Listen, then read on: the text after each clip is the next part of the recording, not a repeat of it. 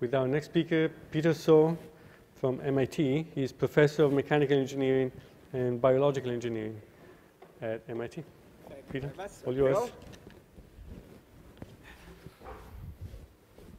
Good evening. It is a pleasure to be here to give a hot topic talk about some of one of the area in nonlinear microscopy that I thought that I can, within 10 minutes, maybe present something that would make some sense. Specifically, I want to talk a little bit about computation enhanced nonlinear optical microscopy based on maximum likelihood estimation. Of course, maximum likelihood estimation is not a new area. It has been used in imaging for a very long time. For decades, electron microscopy has used this approach to synthesis data from multiple particles to generate a consensus structure.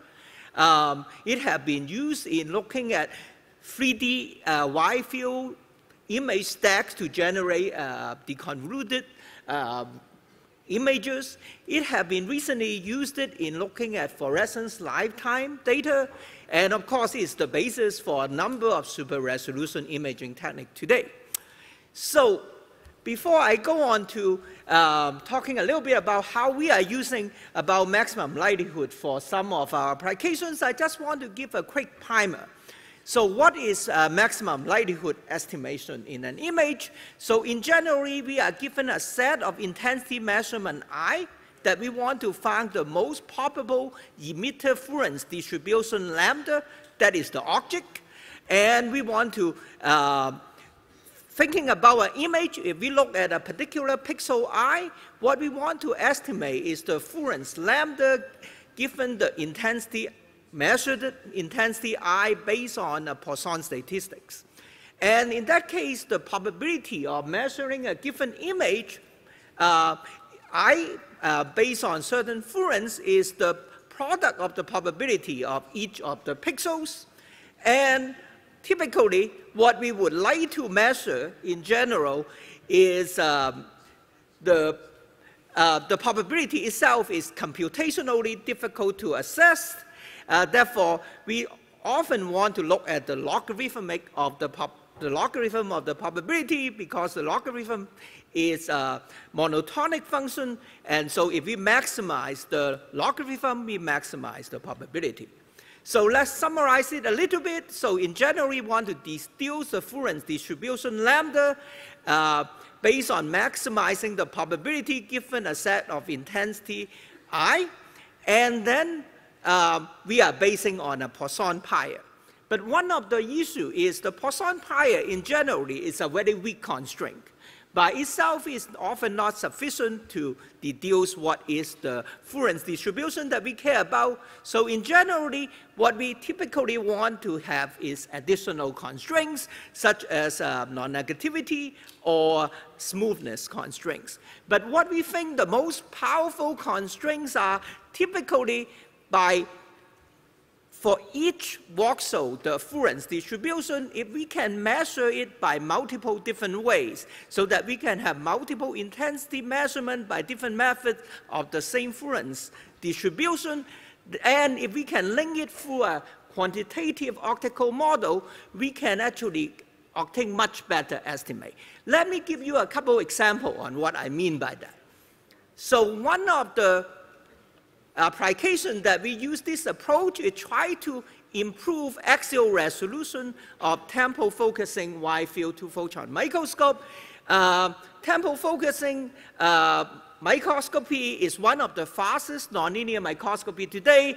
In the seminal work by Alipasa Varisi's group, they have been able to image the communications of all the neurons in the head of the worm in real time. And however, if you look at the image is relatively fuzzy. And if you take a look at the optical transfer function, specifically, if you look at the rightmost optical transfer function that corresponds to the temporal focusing, there's no pointer, corresponding to the temporal focusing transfer function, you can see that it has a lot of missing frequency component similar to the wide field optical transfer function. And so the question is, how do you solve this problem? One way to solve this problem that we have implemented is by combining wide field two-photon with structured illumination. In this case, you can see that with structured illumination, you can quickly reduce the background contribution by rejecting the out-of-focus photons. But the problem about that is after you reject the out-of-focus photons, you are wasting a lot of the photon that you could in principle use. So what is the solution of that? If we can reassign the out-of-focus photon to the correct location, that would be much better. So the way that we approach that is using a maximum likelihood estimation, using the redundant data from both the structure and the uniform image stacks, and then we link it through the physical model describing the structure like wide field two-photon microscope, and then from there we can obtain much better image based on that approach. If you compare on the left side the uniform wide field illumination, and also at the middle the normal structure-like background rejection, and on the right the maximum likelihood approach, you see that you have obtained much better image. You have optical axial resolution comparable with point scanning, and also you improve your signal to background ratio by almost 2 to 3 times. Let me give you a second example. Tempo focusing is very good because it's fast, but it doesn't go very deep. So another method that improves speed but goes very deep is multifocal multiphoton microscope, MMM. Multi-anode PMT-based MMM system allow you to image neurons several hundred microns in the brain with all the synaptic structure with comparable signal to noise as single focus system. However, what is the problem of that? One of the problems of that is in a MMM type system, the scattered emission photon that crosstalk into different anodes would generate a bunch of ghost images, and which is not very good. So what is our solution? Our solution is, again, using a maximum likelihood analysis of the optical model of the MMM system and modeling the emission crosstalk process. We are able to pretty much completely eliminated all the crosstalk artifacts. Also, by reassigning the photon to the correct location, we have 200 to 300 times improvement when we go to deep in the brain, about a couple hundred microns. The improvement is greater the deeper you go because the crosstalk is greater. So, I think I give you a couple examples on why this approach is useful. I want to give you a few other directions, couple other directions that we are going that we think could be interesting. One of them is we talked about wide field two-photon microscope, which is very fast. But if we can image a whole 3D volume at a time, that is better. So one of the things that we are developing is how to do a volumetric imaging with a wide field two-photon. Chris Su's group has demonstrated that if you include a quadratic chirp in the laser pulse, you can shift the focal plane back and forth axially. Now, if you split the spectrum into different packs and then give it different chirp components, you can generate multiple excitation plane, which is relatively good, but that's not the only problem with volumetric imaging. The problem is for high-NA objective, only one of the plane is in focus at a time.